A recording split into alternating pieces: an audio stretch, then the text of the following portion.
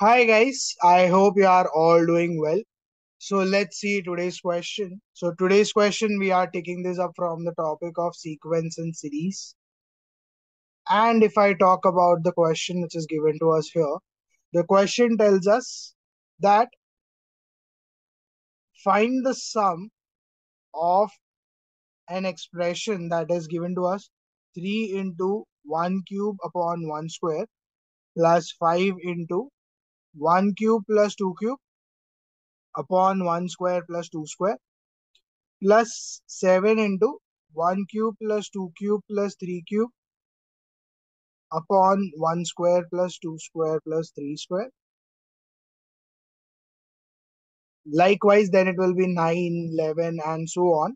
And this entire sum of the entire expression we have to find out till 10 terms. So we have been asked to find the sum of up to 10 terms for this type of pattern of expression. And if I talk about the options that are given to us here, the first option being 600, second option being 660, third option 680, and the last option 620. So let's solve this question. So if I try to solve this question here, I want to find the sum of all of these 10 terms. So first term, if I try to write it down, 3 into 1 cube upon 1 square. That's my first term, T1. So I can write this T1 in terms of 1. If I write all the numbers, I have this as 1 square already. I have this as 1 cube. But if I try to write 3 also in terms of 1, I can write that as 2 into 1 plus 1, right? So I can write my first term in terms of 1. Likewise, if I write my second term, that is 5 into 1 cube plus 2 cube and 1 square plus 2 square. So again, if I write down my 5 here, I can write that as 2 into 2 plus 1. So I'm writing it in terms of 2 now, into 1 cube plus 2 cube and divided by 1 square plus 2 square. Similarly, if I write my third term, that was 7 into 1 cube plus 2 cube plus 3 cube upon 1 square plus 2 square plus 3 square. So you get this as 7 as 2 into 3 plus 1, and you get this as 1 cube plus 2 cube plus 3 cube upon 1 square plus 2 square plus 3 square. So you get this entire function here in terms of 7 here, that is 2 into 3, that is a third term plus 1, right? So you get all of these terms. Similarly, if I try to find my nth term now, we know that we have to find the sum of the expressions till 10 terms, but let's try to find the nth term. So if I write my nth term also in the same fashion, I can write that as 2 into n plus 1. That's my first term. Then you add all the cubes till nth term. So you get that as 1 cube plus 2 cube plus 3 cube plus 4 cube till n cube. And you are also dividing it by the square. So 1 square plus 2 square plus 3 square till n square. So you square them. So now if I use the idea which we have already understood in the previous videos for sequences, the sum of all the terms from 1 to n cube, that is given by n into n plus 1 upon 2 the whole square. So you get this entire thing, and sum of all the terms from 1 to n, the squares of that, you add them up, you get that as n into n plus 1 into 2n plus 1 upon 6.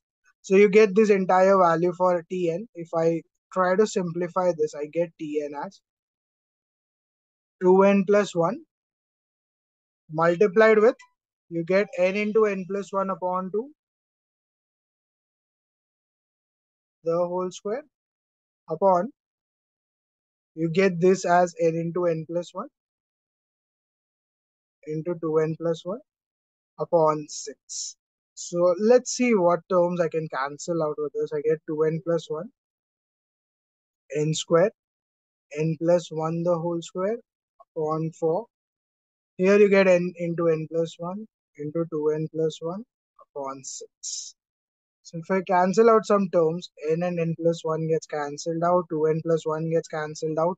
We are left with 6 by 4, that is 2 twos are 2 threes are. So you get 3 n plus 1 upon 2. So you get the nth term now, that is 3 into n plus 1 upon 2. Now let's try to find the sum of all the expressions up to 10 terms. So let's do that now.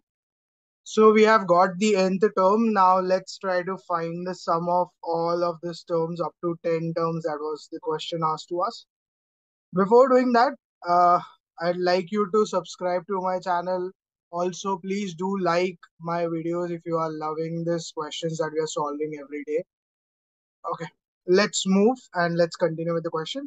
So if I talk about the nth term, it is given to me as 3n plus 1 upon 2. So I have the nth term with me. Now what we have been asked to find the sum of first 10 terms. So if I try to find the sum of 10 terms, summation of r equals to, let's say n equals to 1 to 10.